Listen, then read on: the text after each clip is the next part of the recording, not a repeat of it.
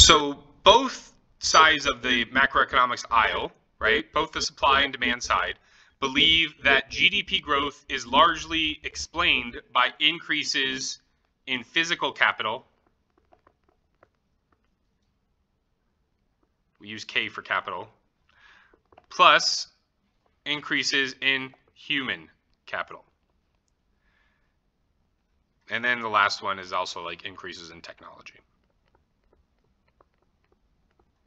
These are the three main factors that cause GDP to rise.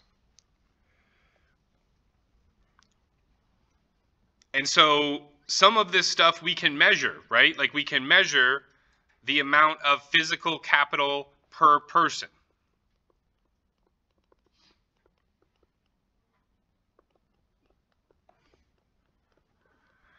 This is the amount and the kind of machinery and equipment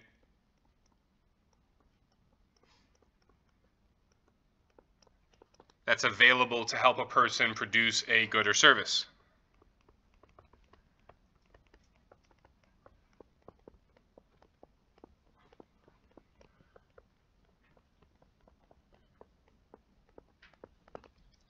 So physical capital per person, the way that we increase that is just by buying more stuff, right? Making sure that it's useful stuff.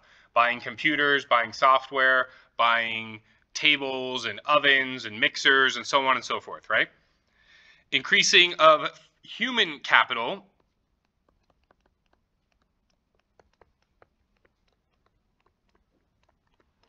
this involves increasing the levels of education, of knowledge, of skills.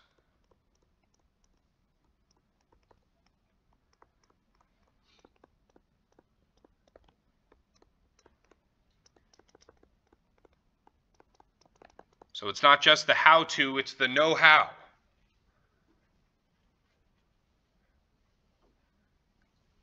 And this is often done through higher education or vocational schools.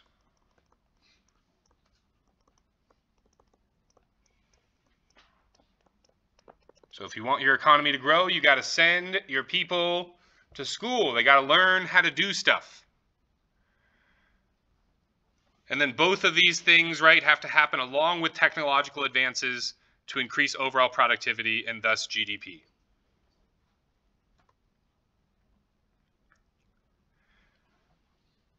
So when we're looking at potential versus actual GDP, it aligns pretty closely.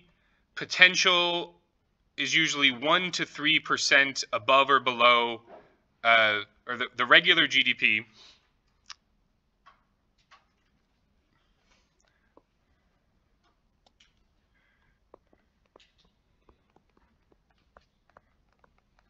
Is usually 1 to 3% above or below potential GDP